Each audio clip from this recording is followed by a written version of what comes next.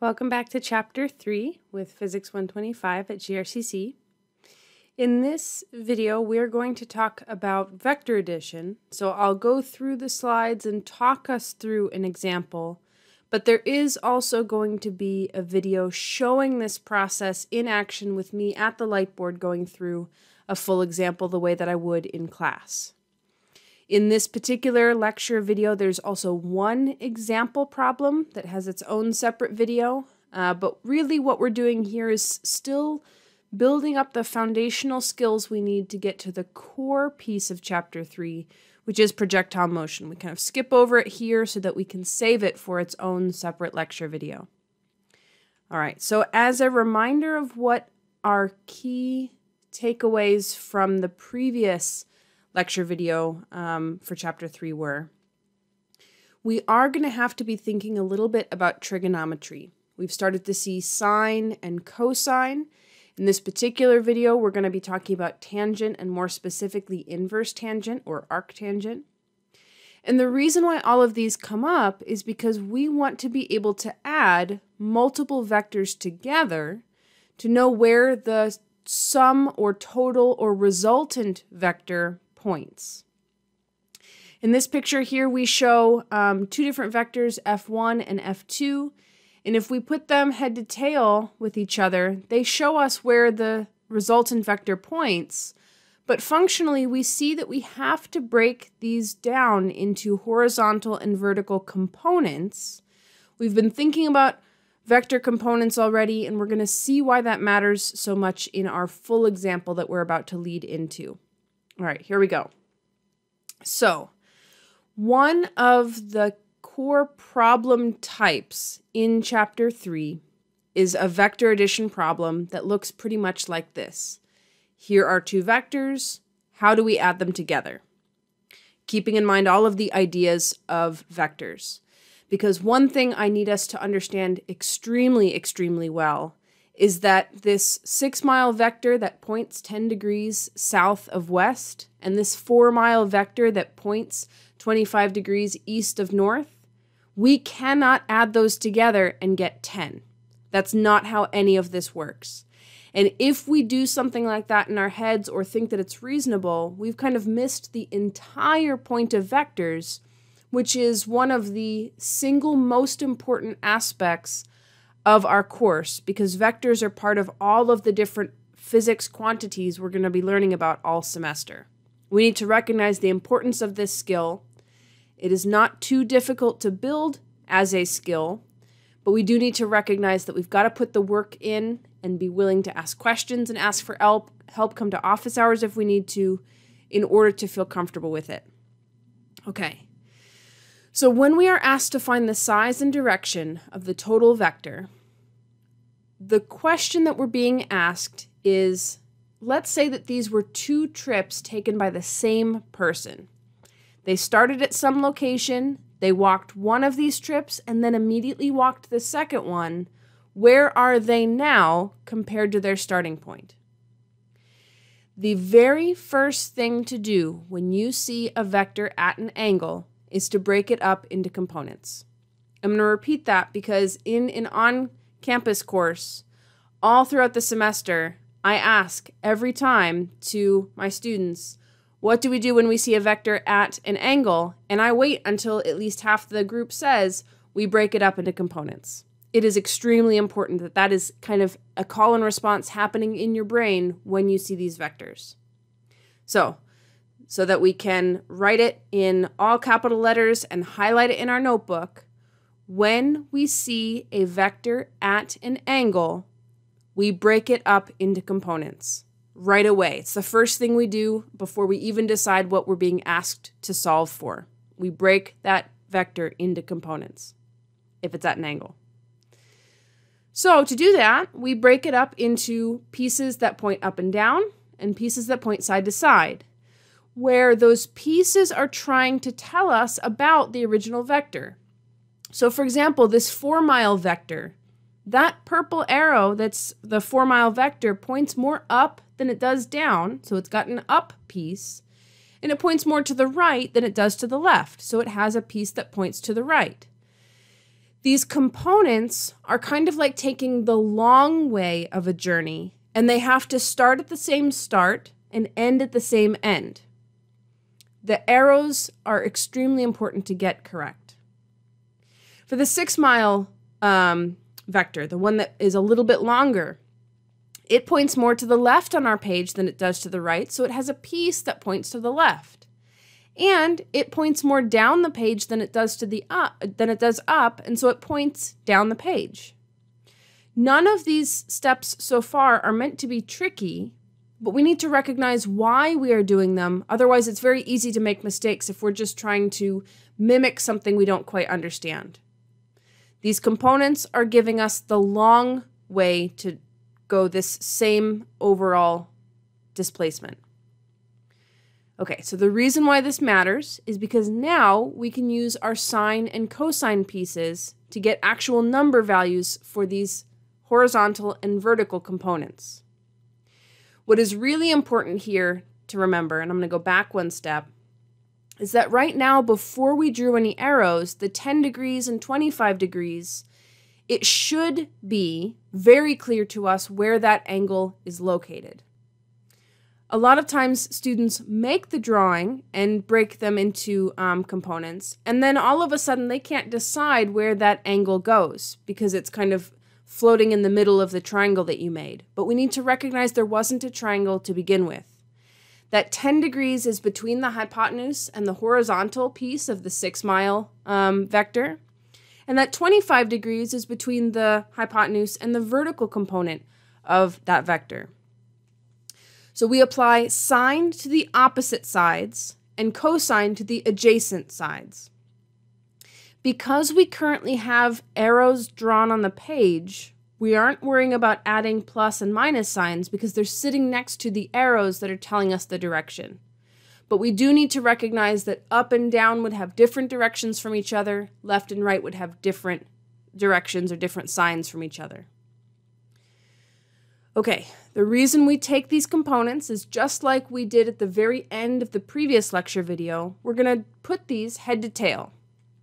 Now the key thing is that any order is absolutely fine for these. I've taken the same set of 4 arrows and just copy pasted them on our slide twice.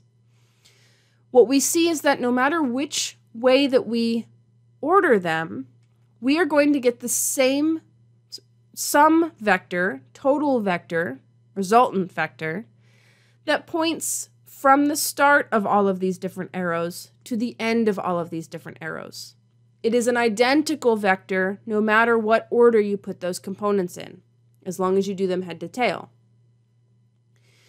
The key now is that if we look at this and we see that we have gone 3.63 up and 1.04 down, we need to subtract one from the other. And if we see that we've gone 5.91 to the left and 1.69 to the right, we have to subtract those from each other as well.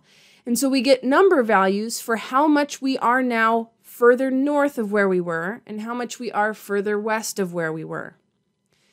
Those can then be used in the Pythagorean theorem. The 4.22 and 2.59 are the smaller sides.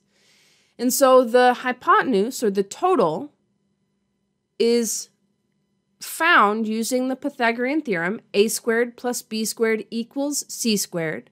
So the total squared is equal to 4.22 squared plus 2.9 squared, which means that that total squared is 24.5. We take the square root of both sides, and we're now a little bit under 5 miles away from where we started.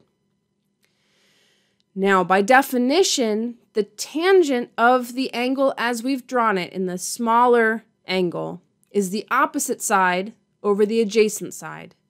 So the tangent would be 0.614 if we put that into our calculators. And theta by itself then, if we want the angle, we have to use the inverse tangent button, or tangent -1 button on our calculator to figure out the angle, which is going to be 31.5 degrees for the smaller angle, or 58.5 degrees for the bigger angle, if you drew it in the bottom right corner from where we are. we'll see that over and over, is that as long as you've labeled an angle in your triangle and solved for it, there are two possible labels or angles you could have labeled and solved for, and they'll always add up together to 90 degrees. Okay.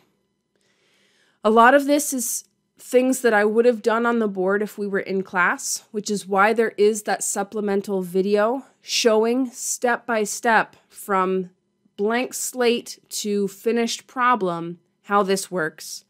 And I go through a couple more steps that we didn't really put on these slides, but functionally there are three primary steps that we took. We broke each of our given vectors into its components. If you flip back, hopefully in your notes you have all capital letters and highlighted. When we see a vector at an angle, we break it up into components. That's always going to be important for us. The second step that we did here, and that you'll see in that additional video, is that we add the components together. We used entirely a picture here, but we also are going to show how to do this with a table of just listing all the X stuff and listing all the Y stuff separately. That's in that supplemental video that I'm talking about. And to get the final answer, we had to use the Pythagorean theorem to get the length, and we had to use the inverse tangent function of our calculator to get the angle. It isn't actually meaningful or useful to see this done with just two different vectors over and over and over again, because the steps are identical and there are no other sticking points. But that's why there's this video and a supplemental one to go through and watch as often as you need to and listen for the steps that we take. The number values themselves aren't the important part, the process is the important part. We can also do more examples with you in office hours and just start from scratch and go through so that you can ask questions as it's happening. We're definitely willing to do that, Professor Seablack and I, and we want to be able to help you understand this skill. Now, if we look at how the resultant vector compares to the initial vectors, we see that the head-to-tail method from the textbook does actually work, but we also hopefully recognize that there is no possible way to draw this, no matter how careful we are, and actually get 3 digits of precision on our answer if we're just using the graphical method. It's a possibly useful check for us to make sure it makes sense, but it is not the actual quantitative method that we're going to be working through. Okay, there's 2 other topics to touch on before we move on to our big goals of Chapter 3.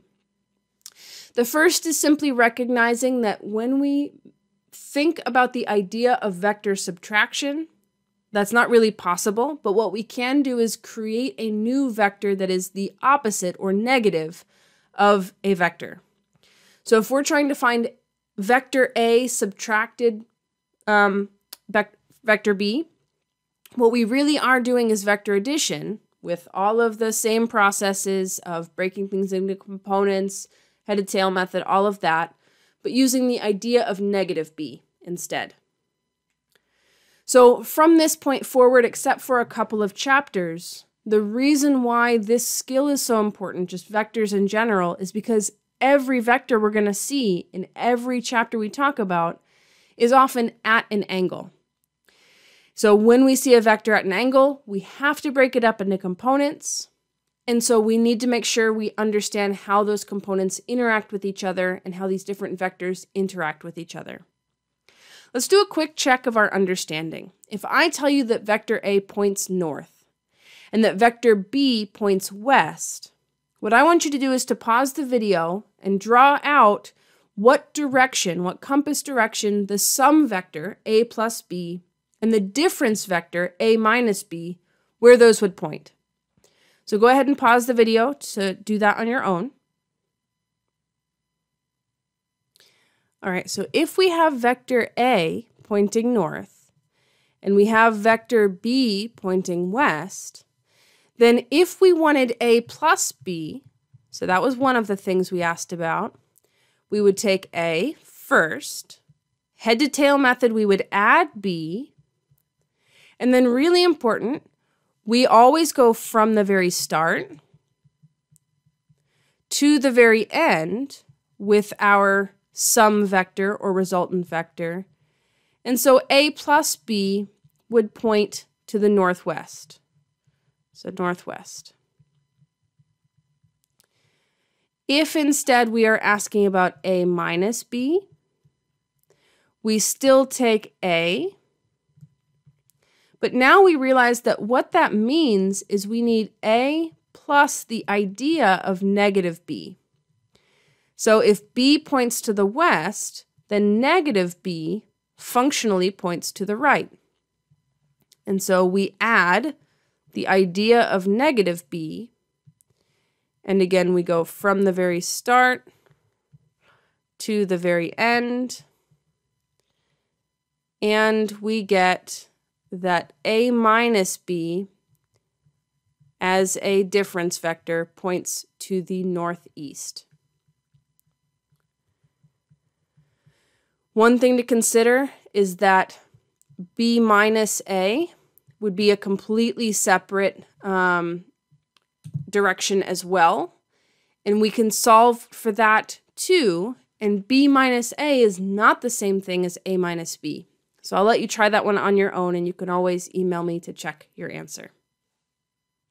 Okay, it's been long enough in this lecture video that it's starting to feel like there's a lot of math in this chapter and not a lot of physics. I want to bring us back to the reason why this has been so important to us.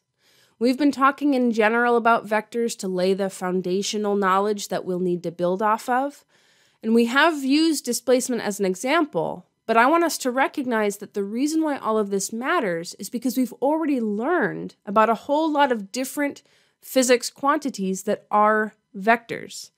And when we are thinking about them in 2 dimensions, it now matters quite a bit where these different arrows point.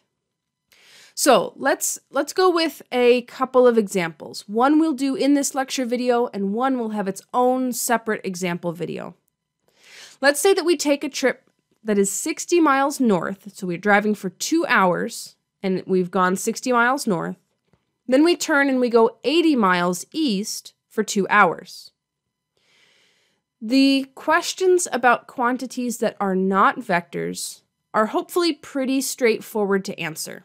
The total distance traveled would just be 60 miles plus 80 miles. That would give us 140 total miles. And the average speed is taking the distance traveled over the elapsed time. A lot of students fall into the trap of trying to find T final and T initial and lose track of the common sense understanding that we all have about how time works. If we've been driving for 2 hours and we drive for another 2 hours, we have been in the car for 4 total hours.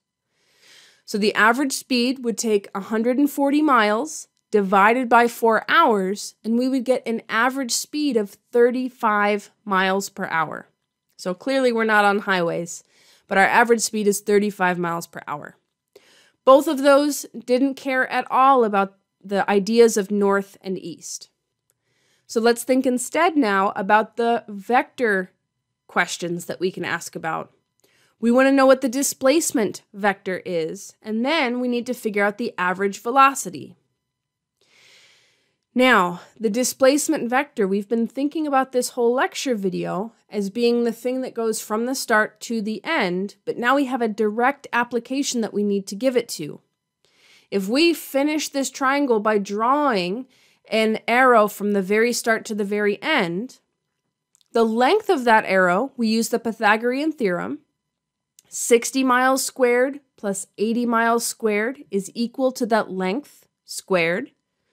When we take the square root of both sides, we get 100 miles. For the angle, we have to specify what angle we are looking at, and then we use the inverse tangent idea. We look at the opposite side divided by the adjacent side and use that inverse tangent button on our calculator, and we will get an angle of 53 degrees. 53 degrees east of north, but as long as we've drawn in a picture, then we're all set. And the average velocity here, by definition, is the displacement divided by the elapsed time. So it's the 100 miles of length divided by 4 hours. That gives us 25 miles per hour. And the direction for velocity is going to be the same as the direction for the displacement. And so it's also 53 degrees east of north.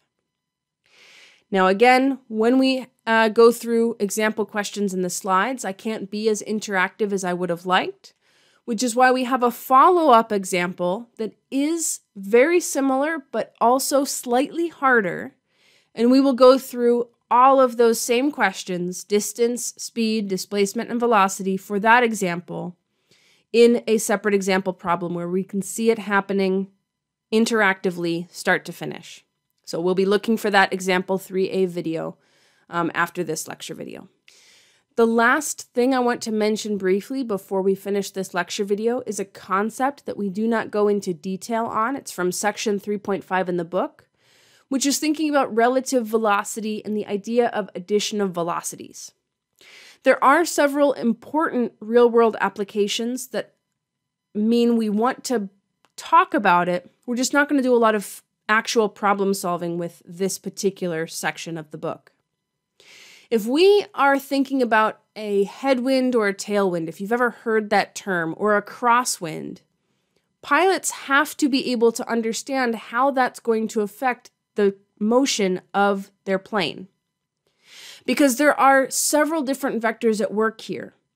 The velocity you would be able to go if there was no wind, the velocity of the wind itself, and then your actual velocity relative to the ground. To see this a little bit better, we're going to talk about a boat on a river. So we have a boat that in calm water, if the water is not moving, it would be able to travel at a speed of 8 meters per second. But we happen to be in a river that has a current, a constant current of 2 meters per second to the east. There really are 4 different questions that we could ask and answer. And in previous semesters that had more weeks in the semester, we actually did talk about this. But it's one of the pieces that kind of got cut out as we focused on other topics in our curriculum. Let's start with the 2 fairly straightforward ones. We either drive our boat downstream or with the current, or we drive our boat upstream against the current. I'm not going to go through all of the math on these because it isn't a topic that we spend a lot of time on, but I do want us to recognize that we've got some intuition for this.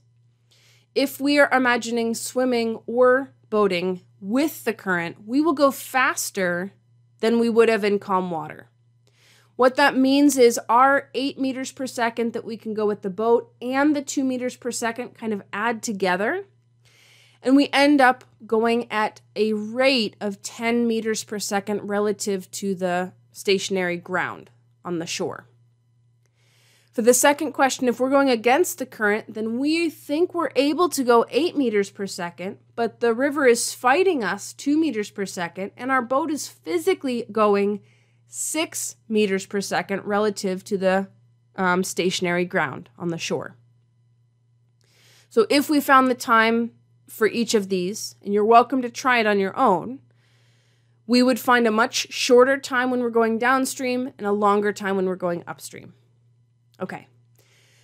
The other 2 directions we could kind of think about is, let's say that we just try to drive the boat straight across the river to see a friend who's standing on the other side, and we've kind of forgotten that there's a current.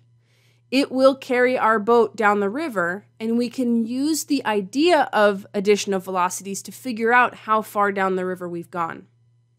Again, I'm not going to go through the full math problem here because it's not something that we're going to see in assignments or tests, but I want us to be aware of it.